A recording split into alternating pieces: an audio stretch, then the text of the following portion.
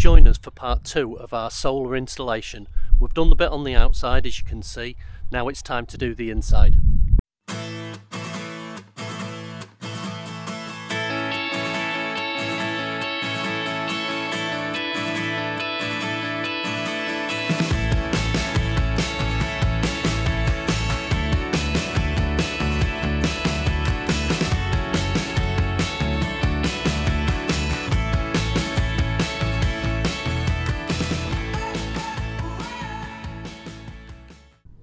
Hi folks, join us for part 2 of my solar installation.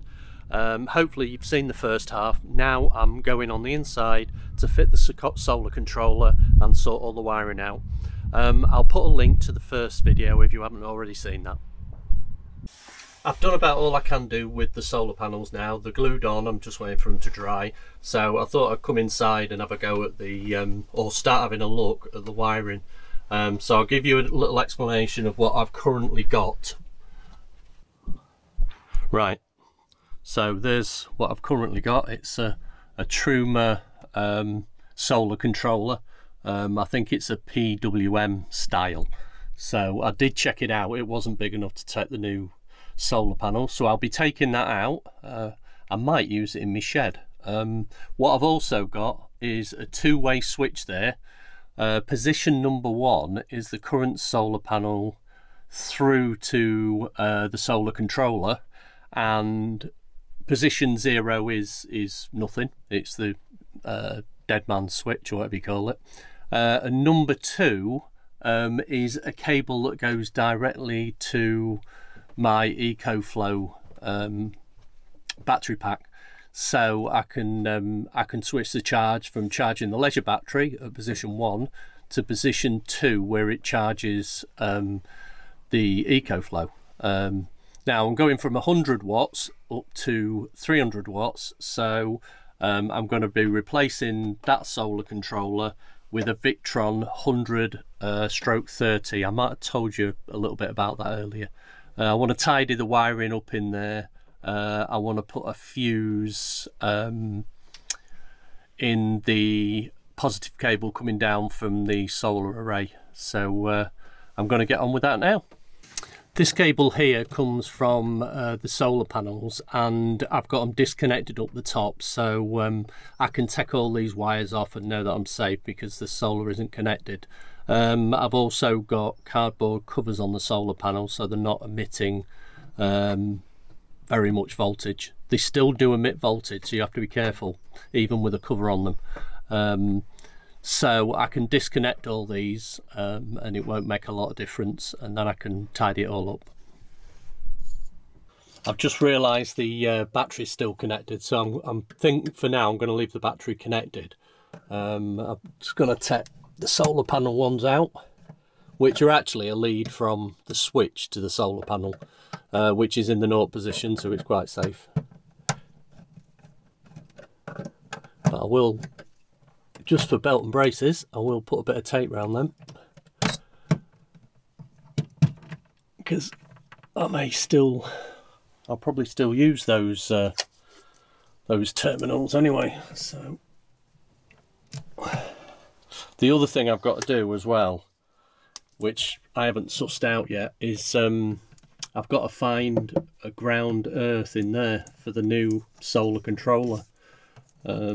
So in here there's a load of wiring, so I wonder if there might be a ground earth in there, so I'll have to have a look. Otherwise I'm going to have to run one to a part on the body somewhere. Right, I'll whip this off then.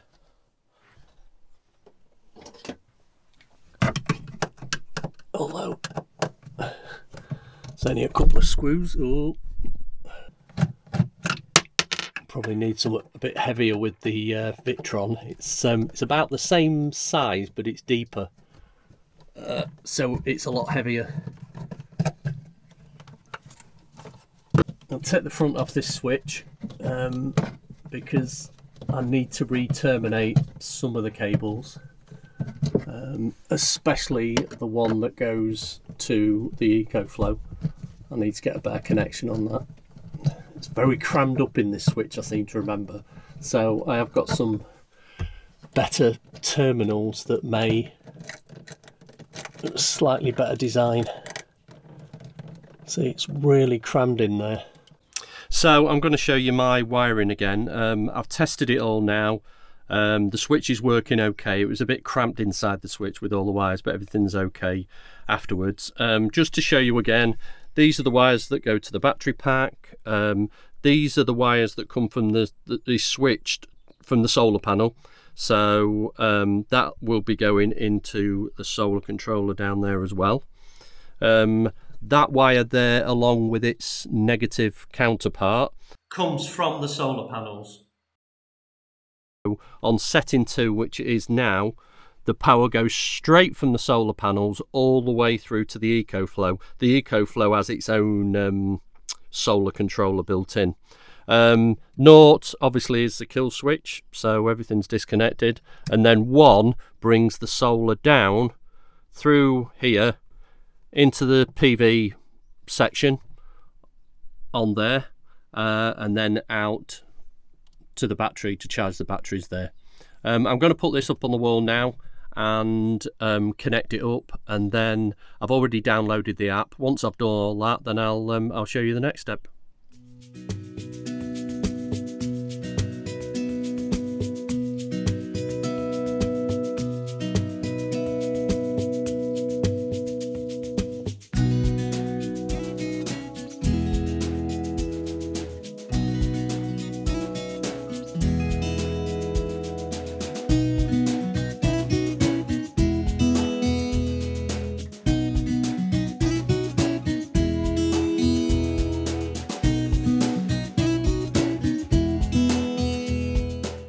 This is all isolated because it's on naught up here.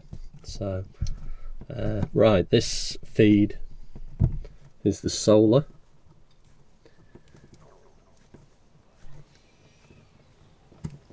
So that's solar there, PV, which stands for photovoltaic, as you probably know.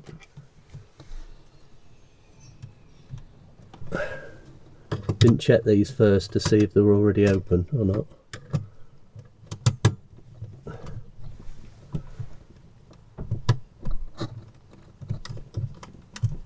One thing to point out, you'll notice that the pos and neg are sort of switched around on the battery. I don't know if that's so the positives are further apart, but just be aware of that.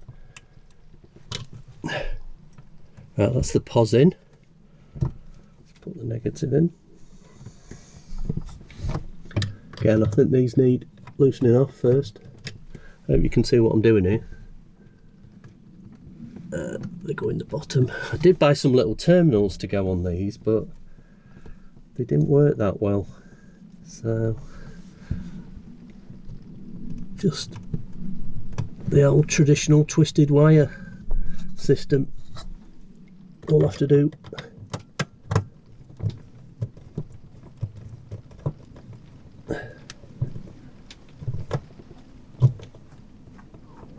right, that's the solar panel in.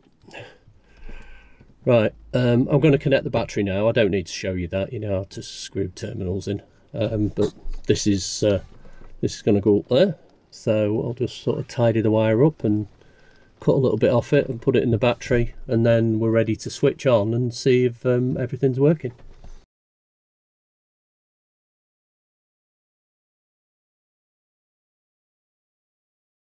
Everything's all set up now, all the solar panels are connected, the battery's connected, and the two-way switch is all connected. So I'm just going to show you briefly how to use the app. I've already set the Bluetooth up, so looked at the Bluetooth on your phone and recognised the Smart Solar. You can see there it's listed mine, the Smart Solar 100/20, and you'll see the signal's full. So I'll just open that up and you'll see it connected. It does come up with a default pin of 6 zeros, and you don't have to change it, but it gives the opportunity to change it, so I have done.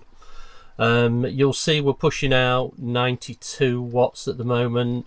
It is quite dull and overcast and it's raining at the minute, so I'm quite pleased with that. As you know, we've got a 300 watt array up there. There's 20.47 volts coming through and 4.5 amps going in There's the battery state as well, 4.7 volts, 6.2 amps, and it's in absorption state at the minute, so it's pretty much charged up, so it's just keeping it topped up now. You'll know there's bulk, absorption and float in that order. Couple of things you have to alter when you first get it.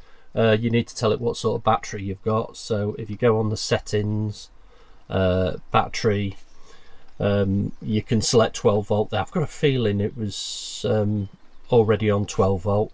The battery preset as well, I've changed that to AGM spiral.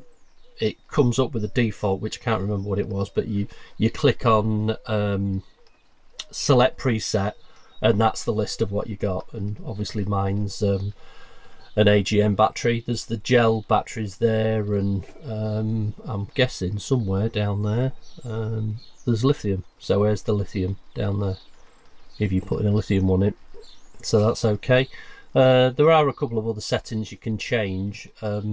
Ours in default comes up with 20 amps on the max charge output, because ours is the 100/20.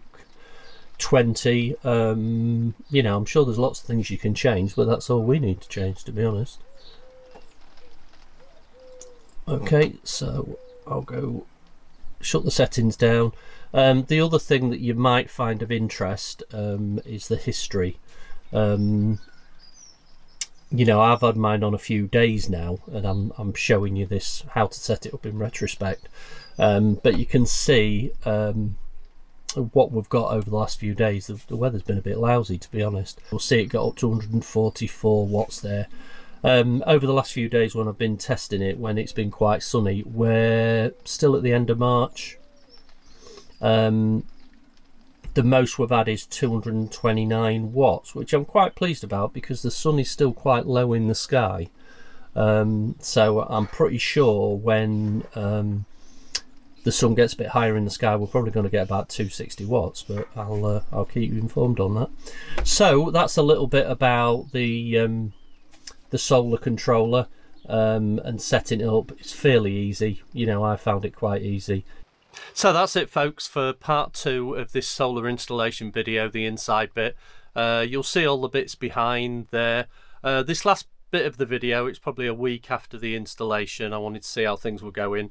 I've been out there testing it every day, seeing how much the sun sends the power through the solar panels.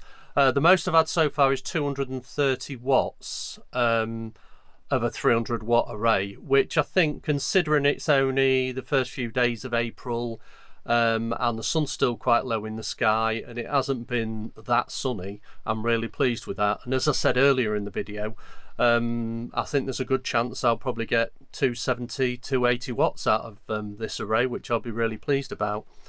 It's charging the EcoFlow really quickly. I think a full day of sun will probably charge it. Obviously we've been having half days of sun, so it's been taking a day and a bit to fully charge it. It's given me a chance to try the various things that I can use the EcoFlow for and how quickly the solar panel charges it up again, which is great. It charges the single 100 amp hour leisure battery in no time, so I'm really chuffed with that. It's you know, we're never going to get through that, because obviously using the EcoFlow for the bigger items, we're only really using the leisure battery for the pump and the lights. So I think my next step may be to get another leisure battery, but I'll see how it goes when we start traveling around and see if I really need it. Thank you for watching. I hope you've enjoyed this. Please feel free to make any comments and ask any questions. As a final disclaimer, I've said before, I'm no expert at this. It's just a video of my experience of fitting solar panels myself. I found it okay. I didn't struggle. Great having all the proper kit, you know, invest a bit of money in that. You can always sell it afterwards, all the crimpers and that sort of thing. Give us a like if you enjoyed the video. Please subscribe if you haven't already done so.